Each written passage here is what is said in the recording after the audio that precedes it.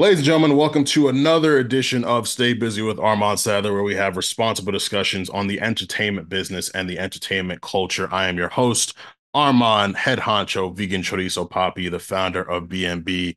Do I have to hype it up? Do I have to say what this is? I have another fantastic WWE interview for you all. I spoke to none other than Becky Balboa, big time Bex, the man, the Irish last kicker, Becky Lynch, who is dropping her upcoming book, Becky Lynch, The Man, Not Your Average Girl, on March 26th. So, of course, we talked about the whole book writing process. We talked about her upcoming WrestleMania match with Rhea Ripley for the WWE Women's World Championship. We talked about some of her favorite moments throughout her career. We talked about her husband, Seth freaking Rollins, whose name I messed up a few times in the interview, but I corrected myself. We just had a really great time. It was easily one of the most engaging conversations that I had, and with Becky being one of my all-time favorite women, it's just such a milestone for me. So I hope that you all enjoy the conversation as much as I enjoyed it. The next voices that you will hear are mine and Becky Lynch. Becky Lynch. Wow, this is a momentous occasion for me. You are Big Time Bex, the Irish last kicker, Becky Balboa, the man. You are all of these things. And I now you're about to be an author too. So I think it's just perfect to start. Like, how do you feel going into people about to read words that you've written about yourself, you telling your story, all of the ups and the downs? We are 11 days away from the book coming out. So how does it feel knowing that people are about to Oh get my that? God. Yeah, I'm excited, maybe a tiny bit nervous, like I think when you're putting yourself out there in that way, you're a first time author. You don't know how it's going to be received. It's a little nerve-wracking, but I'm excited. I put a lot of work into this book. I think I made a story that's compelling and hopefully that people can get some hope out of and some relatability uh, out of too. I try to be as real and honest as possible. So yeah, excited. I think excited. Good, Excited good. more than nervous. And I know you've been working on the book for some years now. What was that? Take me back to that moment where you decided I need to write this story about myself. I feel like people need to see this. Like, did you remember that exact moment? I feel like that moment has been like bubbling since I was a little kid. My dad was always on me for writing. Like he was always talking about writing a book one day. And this was before I'd done anything in my life. This is when I Mhm. was like 5.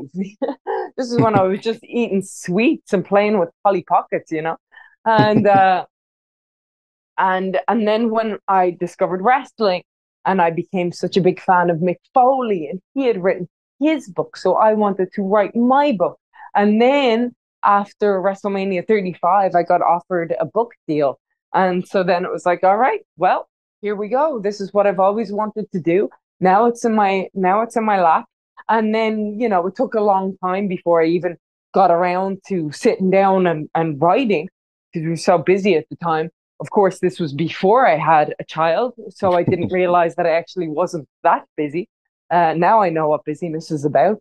And so it's been a process, and I did a year-long writing course to try and understand how to write a book, how to uh, how to do a long-form story like that, which is wild when it's just your biography, when you're just telling the story of your life, but how to make it interesting and engaging. And then I had written something that I had sent to my editor that I had also sent to Mick Foley. Mick Foley went through my book. We spent about 6 hours on the phone one day, just uh, going page by page through the book. And then my editor came back with a bunch of notes. And then I almost rewrote the entire book in about 5 weeks while I was also on multiple shows. I was the NXT Women's Champion at that time, and so a lot of this book got written on airplanes and in hotel rooms. Wow. What is as what have there been any moments throughout writing this book and as you reflect on your entire life, like have there been any moments where you've just been like brought to tears or just gotten emotional reflecting on something specific that's happened? Well, anytime I talk about my dad or think about my dad or read that section or write that section, I just become a blubbering mess. It's still very very raw and hard to um hard to talk about, hard to write about, hard to read about, and especially because I have a lot of guilt and a lot of remorse over, well, one, just not even being there for when my dad passed away, but not feeling like I wish I'd gotten to talk to him more and all those things. So that's probably the hardest part of the book Right. for me. Yeah. No, completely. What's been like the biggest lesson that you've learned in writing a book? Because I think people will just look at it as like, okay, I'm just gonna write this story about myself and then I'm gonna put it out to the world. But there's a lot of different processes, and as you said, like, getting a book deal and editors and all that. So what's been like the biggest lesson in terms of just actually writing a book that you've learned? Maybe something that you weren't aware of going into it. I don't I don't know if there's anything, like one thing that I could say that is like the thing. I think the thing with writing a book is to write a book. That sounds so obvious, but I think it's just like the pitfalls that I would come to was like I would come to something, say, difficult to talk about, or that I wasn't sure if I wanted to talk about, and I would just go away, and I'd go away and I'd leave it, and then I'd wait for months until I felt like coming back to it. And I think that's probably the biggest pitfall people fall into, is not writing when they're supposed to be Mm, writing. And so that's it. I think it's kind of doing things when you don't feel like it, or doing hard things, and just getting stuff down on paper, because it doesn't have to go into the world. You can always change it, and you can always uh chop it back. I think overwriting um is the thing that you need in the beginning to to get to a place where you're happy, because you can always take stuff out and you can always uh reduce. But I think if you just don't have the words on the paper, that becomes the biggest obstacle. Seems very, yeah. very obvious, but like, I mean, how many people are there out there that want to write a book, but just, or a screenplay or whatever, but just don't do it because they get in their own way, like as if there's some external judge judging you. The greatest thing about that process, especially the early process, is that nobody's reading it except you. So you're the only person judging yourself. The title of the book, Becky Lynch, the man, not your average girl. How did you arrive at that title?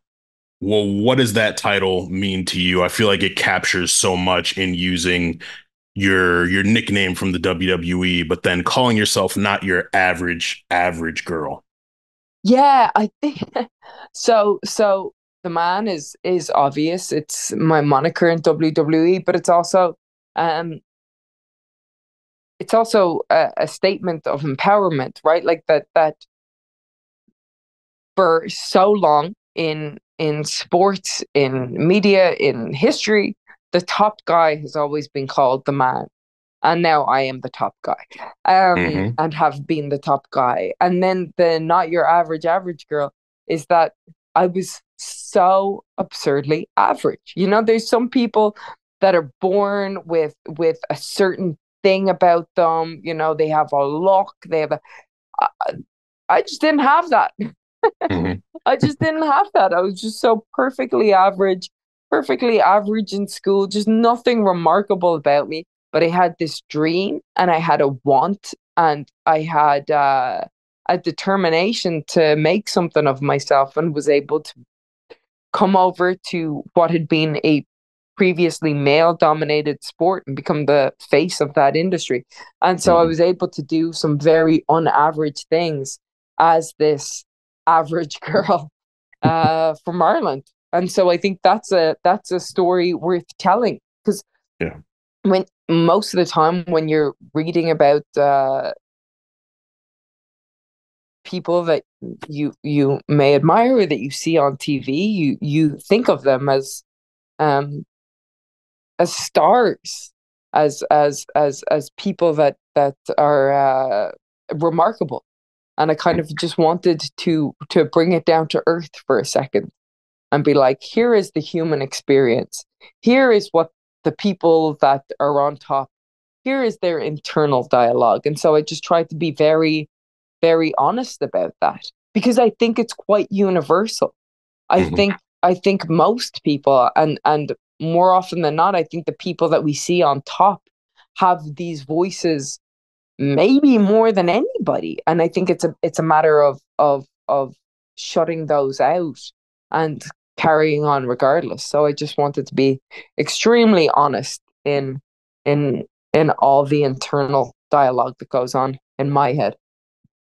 Absolutely. And honesty, the want you talked about, the passion, I think that a lot of people would agree in me saying that you are one of the most authentic feeling superstars on TV and WWE and just in professional wrestling in general. When we hear you talk on the mic, your recent promos with Rhea Ripley, there's just this very palpable, relatable feeling that we can all go through, even myself not being an Irish woman. I still feel like I can relate to you. And you're really bringing that energy going into this match with Rhea Ripley. You've main evented WrestleMania before. You've had big WrestleMania matches. We're coming up on 5 years ever since you were one of the first women to main event WrestleMania and win it. Well, what does this upcoming match with Rhea Ripley mean to you? Well, it feels very just poetic in that the book is coming out. I will have a book style entrance, which I'm very excited about, and it's the story of my life. And I feel like this is the culmination of it, right? Right. Like somehow in all of this, despite what I have done in the industry, despite being the backbone of the women's division for the last year, being a catalyst for change somehow I am still overlooked and looked at as the underdog. Mm. And this is where I thrive, is where people doubt me, where people don't think I can do it. Um, and it's proving people wrong. I said it in the promo the other day is that I'm good when people believe in me, but when people doubt me, I'm great. And that is Mhm. very true, and that's how I feel is that when I have that chip on my shoulder, when I have something to fight against, it feels like me against the world, and the world don't stand a chance. And so I think that ties in perfectly with with the book and with the story of my life. Mhm. You put your husband Seth freaking Rollins, sorry, on the hot seat when you did Hot Ones versus and made him he didn't do it, but you asked him to say three positive things about CM Punk. So I'm gonna put you in a similar position and ask you to say three positive things about Rhea Ripley. Sorry, I don't have any hot wings to offer you as an alternative, so you might just have to do this. I just have to do this. Well, look, I'm not gonna. There is a lot of good things to say about Rhea Ripley. She's got a natural presence about her. She has a natural ability in the ring, and she's jacked out of her mind. So that's three things. That's three things. But at the end of the day, she's she spends more time posting on Instagram and uh hovering around the lads in the Judgment Day than she spends fighting in the ring. And Mhm. Well, I'm just the opposite of that. Hmm. I'm about the work and I get the work done. And I've changed the game time and time again. So so she can be this natural superstar that's pushed to the moon, and I can be the one that's always on the back burner. But we've seen how that's worked out in the past. You are indeed the man among the women, and um, you spoke about being NXT Women's Champion a bit earlier, and I and a lot of people that I spoke with really enjoyed that NXT run that you had.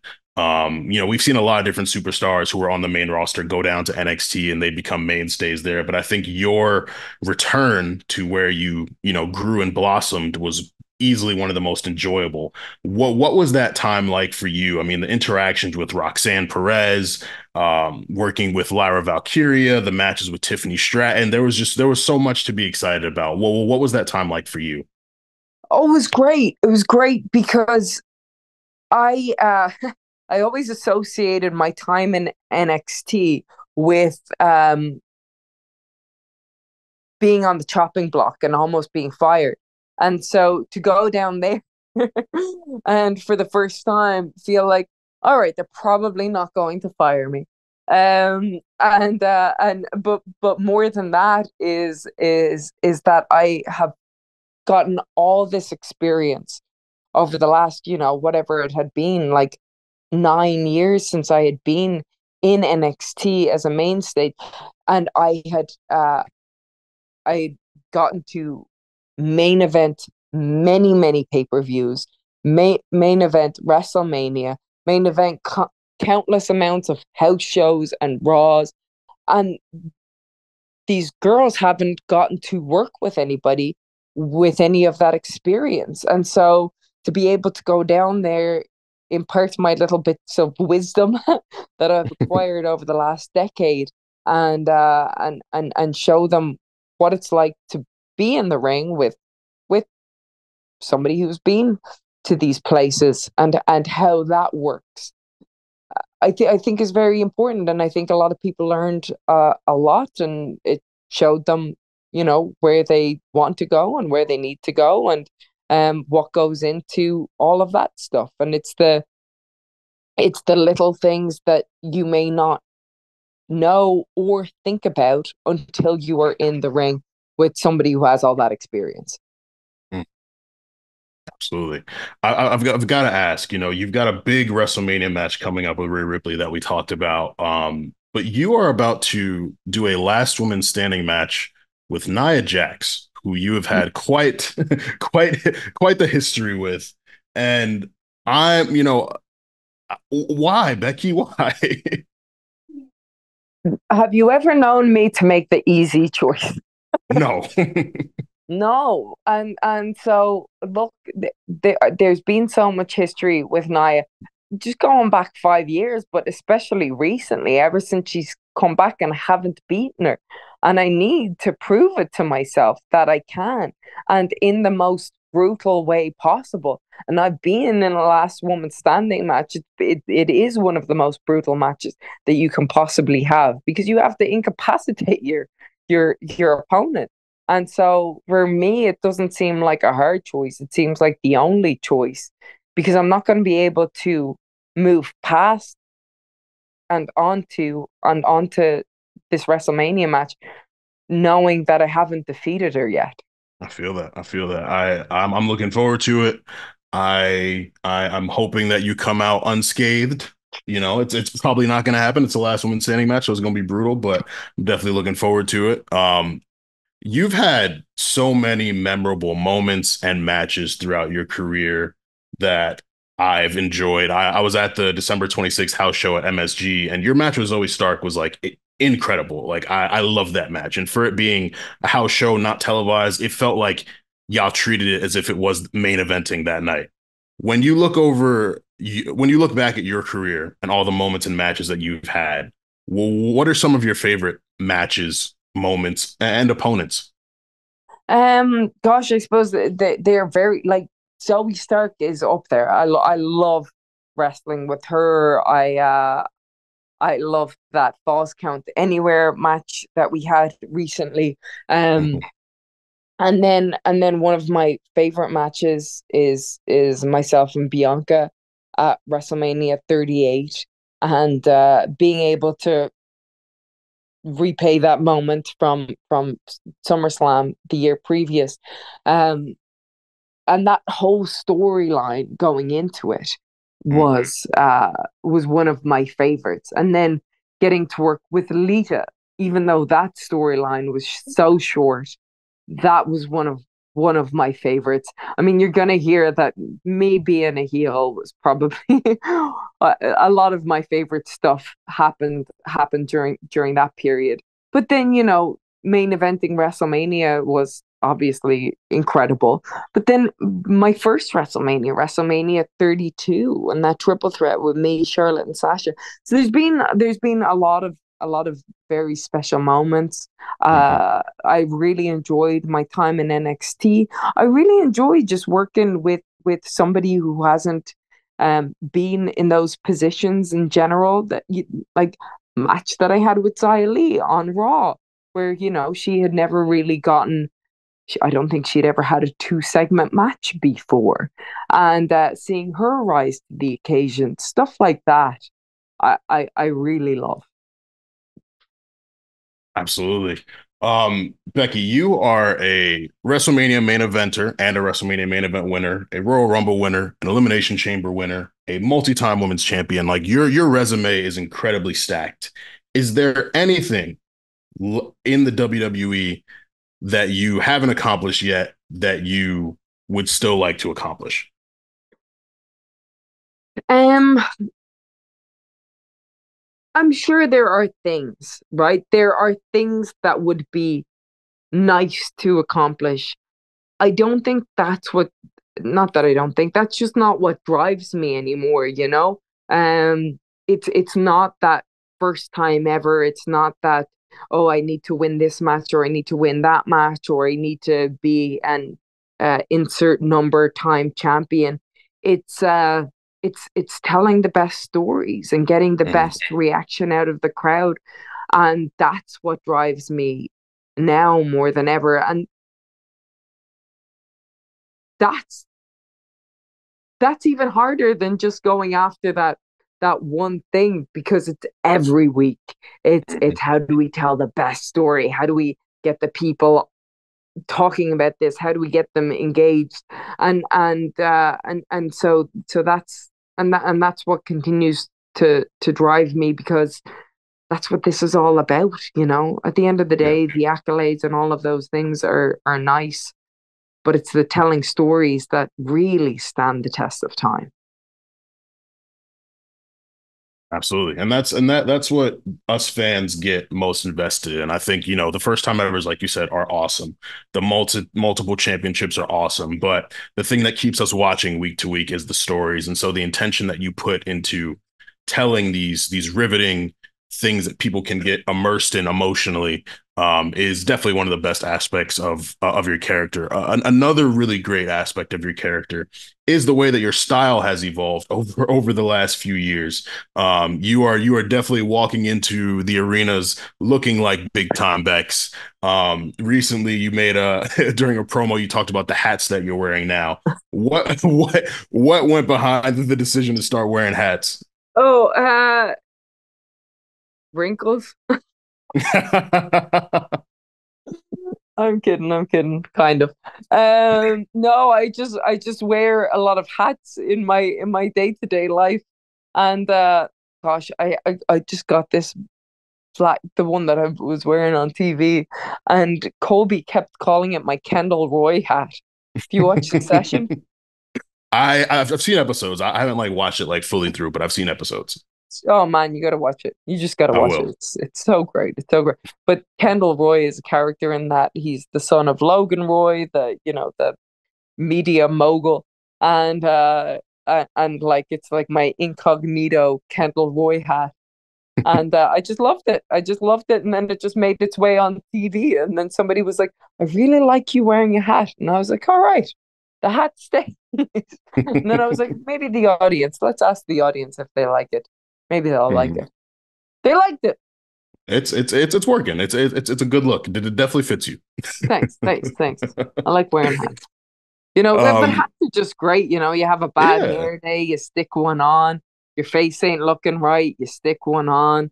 There's hmm just a multitude of hats to match every move. I love a good hat. Yeah. Now you can't see me right now, but I'm wearing a hat. I'm bald, and so whenever I need to get a haircut, hats save me. So I definitely agree with the hat love that you have. Um, you mentioned Colby, aka Seth Rollins, and Seth freaking Rollins. Again, I'm messing up. I'm sorry, but he's Seth freaking Rollins has been on the run of a lifetime.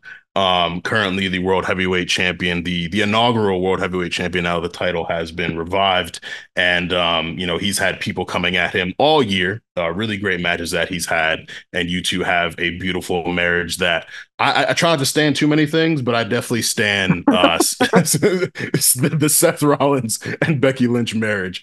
How have you Oh, seen him grown? How have you seen him grow over the course of your relationship, especially with fatherhood being thrown into the mix? oh, but he's such a good dad. He's annoyingly good at everything. That one's not annoying. That's great. I'm just very grateful for that.